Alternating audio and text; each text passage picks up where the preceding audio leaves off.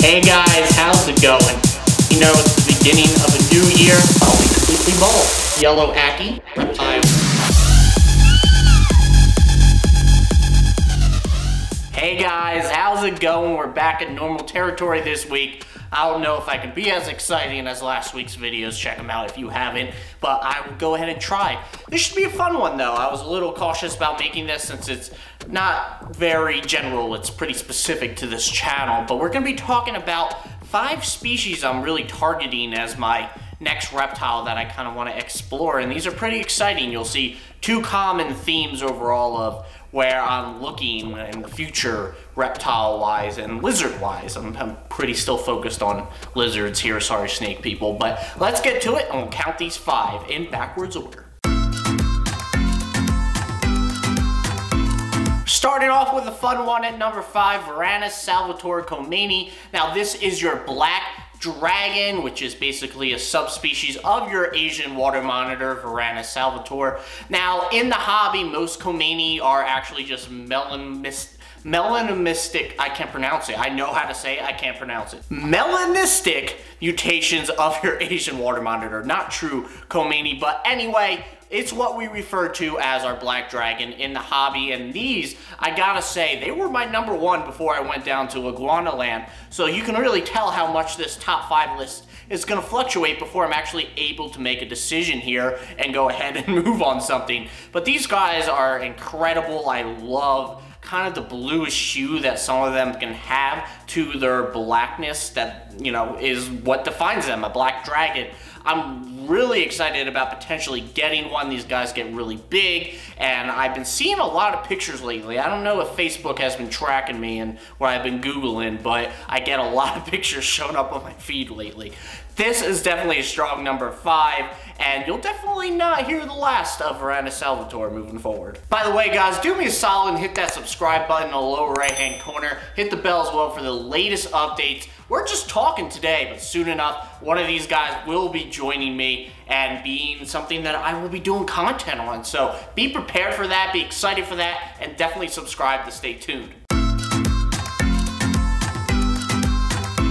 In terms of reptiles that have been on my radar, this one has probably been on there the longest among this group, and that's your sailfin dragon, your hydrosaurus weberi, amboinensis, or pustulatus. Now, I'm probably more focused on amboinensis or pustulatus because they have a little bit bigger of a sail, and that's what I love about sailfin dragons. Weberi, they're a little bit more accessible, but you know, I really would love to go the extra mile if I'm gonna get one of these and get one of the ones that I truly desire, especially the pustulatus. Those are your Philippine sailfin dragons, and they have wonderful purples in them, so I would really love to be able to get my hands on one of them.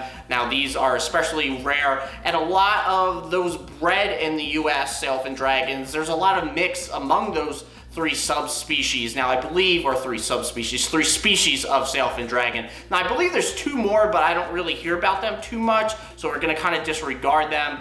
But I'll be looking into these guys. I don't know if they're the strongest contender for my next reptile, but definitely something that I cannot say I can go through life without wanting or getting. And I know there's a wonderful breeder, Zion Hill Exotics, near where I'll be moving in Jersey, that breeds sailfin dragons. So who knows? Maybe when I go tour there, you know, who knows?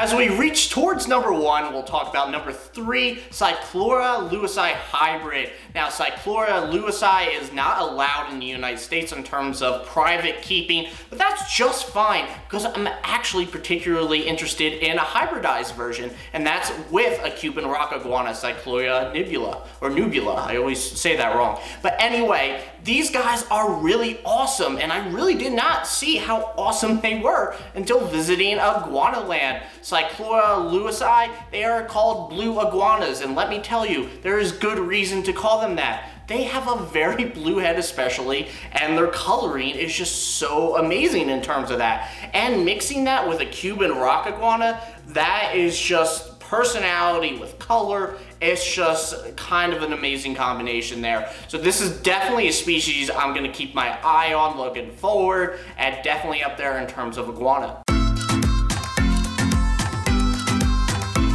Now, while getting a Cyclura lewisi hybrid would be amazing, I would still love a cyclura nubula on their own. Cuban rock iguanas have been the iguanas who want me to get an iguana. I mean, when I first got into reptiles, I saw green iguanas. I was like, do not want that.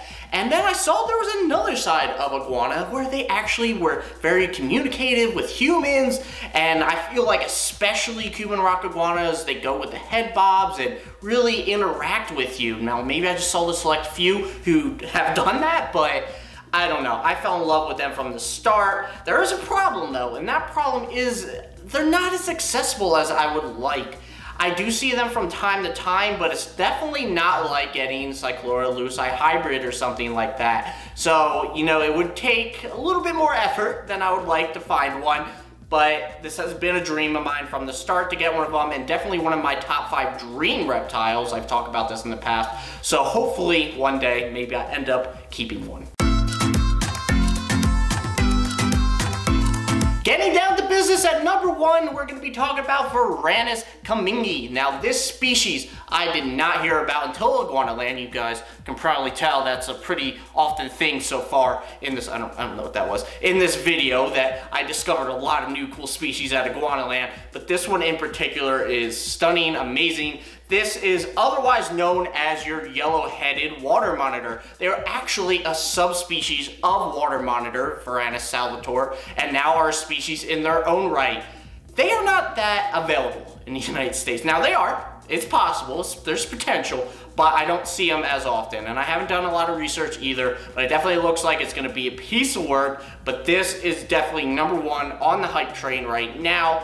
There is a backup though. Let's just say it just doesn't go right. Definitely the sulfur locale of Asian water monitors is a next runner-up. They look very similar, but are a little bit lighter in their yellow colors and just lighter in their overall coloring. So if that doesn't go to plan, getting a yellow-headed water monitor, then I will definitely look into the sulfur. I believe it's sulfur, correct me if I'm wrong, I believe that's how it's pronounced, but the sulfur locale of an Asian water monitor, which even them are not too easy to find, but definitely a lot easier than commingi, which I believe is the pronunciation of that too. I'm learning a lot of new scientific names this time around, but that's my 5, guys. So tell me, did you guys notice a pattern there? Because I did. It really breaks down to cyclura versus varanus salvator, I feel like. The Asian water monitor versus really any of the cyclura species, specifically the Cuban rock iguana or a hybridized version with luci.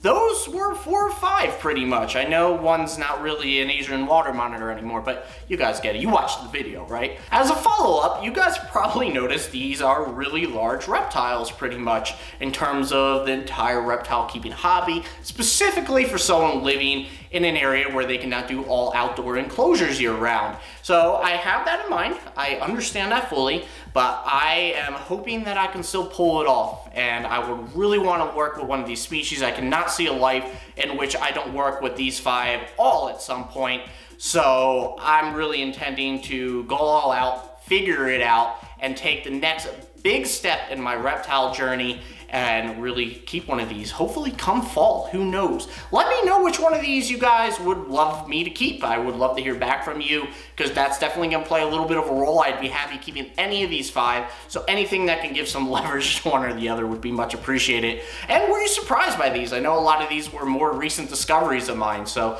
let me know all that in a comment. I would appreciate it. Leave a like as well. Let's get to a couple announcements before wrapping up the video. Of course, we gotta start with our Patreon shout out. I'm gonna try to get to this quick because you guys are slowly falling off my head. I'm losing real estate. I got like one more spot right here, and then I gotta go to some plan B I don't know about, but I wanna shout out new patron Brandon G. I appreciate your support so much. You will get a proper sticker soon. Don't you worry about it. I just gotta get to printing it. Otherwise, I wanna shout out Chris Cuts, Darian J, Cat and Rick, David T, Angela L, Smooth Cat, Stephanie S, Ellen M, Hex, Toothy Chicken, and Adam B.